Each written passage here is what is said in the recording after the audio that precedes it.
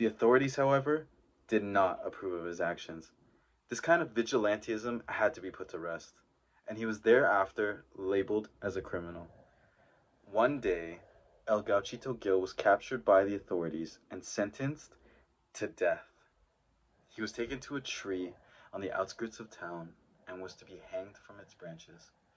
As he was led to the tree, El Gauchito Gil saw a young boy crying by the side of the road. He asked the boy why he was crying, and the boy told him that his father was ill and was in desperate need of medicine. El Gauchito Gil took a piece of cloth from his pocket, gave it to the boy, instructing him, "Take this to the doctor. The doctor would know what to do." The executioner readied the noose, the very rope that would hang El Gauchito Gil. As he pulled the lever, the rope snapped.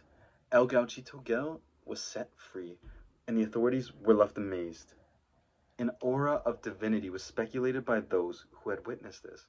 The authorities realized he was a good man and begged for his forgiveness. El Gauchito Gil forgave them and went on his way. Continuing to help those in need, he became a symbol of hope and justice for the people of Argentina, and to this day, he was revered as a saint who protects travelers on their journeys. And so ends the tale of El Gauchito Gil, a brave and kind-hearted gaucho who gave his life to help others.